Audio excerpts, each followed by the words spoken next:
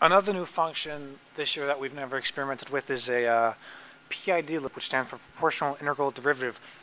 What it basically does is that it takes a movement and it slows it down, and when it gets close to it, and basically makes it a lot easier to work with. So let's see if we can zoom in here. You can see the dashboard for the fork PID loop.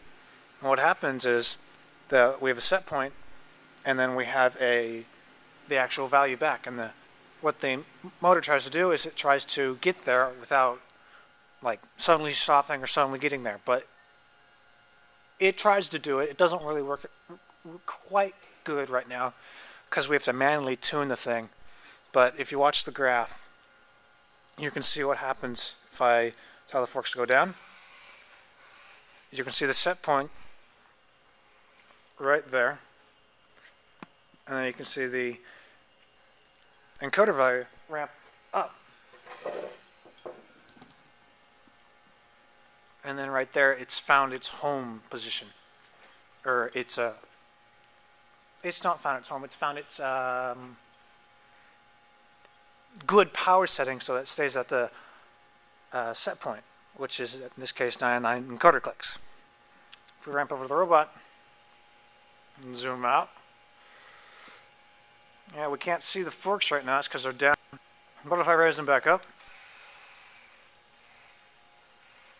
what it's going to do now is it's going to oscillate a bit. That's because gravity's no longer under the forks. So what I'm going to do is I'm going to tune the PID loop just a bit so that the forks stop oscillating. I'm going to tune it back together. Hopefully it won't go crazy, and it won't. Now when I put it back down, and you can see, wait, let me move the camera a bit. Oops. Right there. So if I move the forks back down, you can see that they slowly go back down where they stop once they get there. And they'll stay there. Like, if I were to try to lift these up, they'll stay there.